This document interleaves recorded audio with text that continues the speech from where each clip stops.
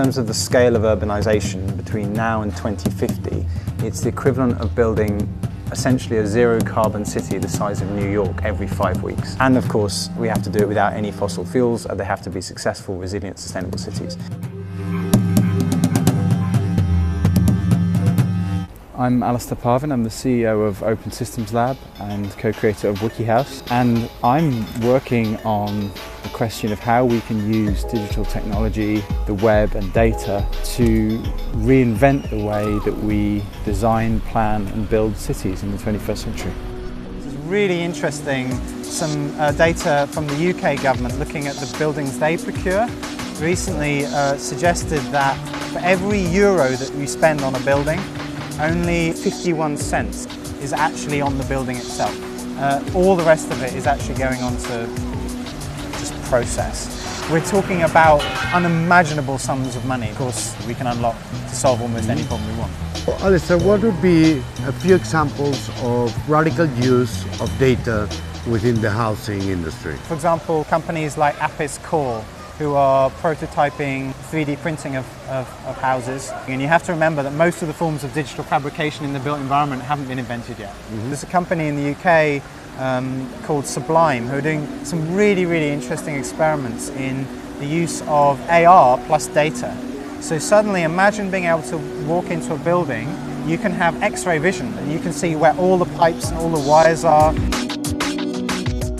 Throughout the 20th century, the assumption has been that homes and cities are built not by everyone, but by a very, very small number of large developers.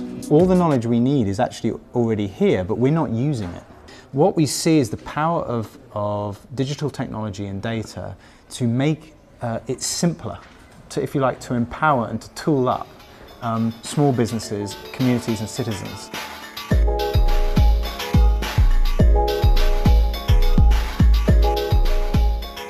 The WikiHouse project really sort of began as an experiment into this future that we could see. Suddenly we realised that with the falling cost of digital fabrication, you could set a small factory up in a garage for a few thousand euros. Right? So we thought, well, what if we could use those micro factories to manufacture high-performance, low-energy homes? So it's like a kind of digital Lego, and you can literally send those design solutions as code down a wire. We could do for the built environment what open source code had already happened in the software space, which is we could send knowledge as code, put it onto the web, and then somebody else hundreds of miles away could download it and use it. Send it straight to a machine, cut the parts.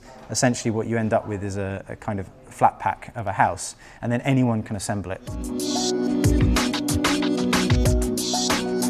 A future that rocks in the intersection of data and housing is one where we can put the knowledge and the tools to build sustainable, beautiful, resilient, successful places into the hands of every single business and citizen on Earth.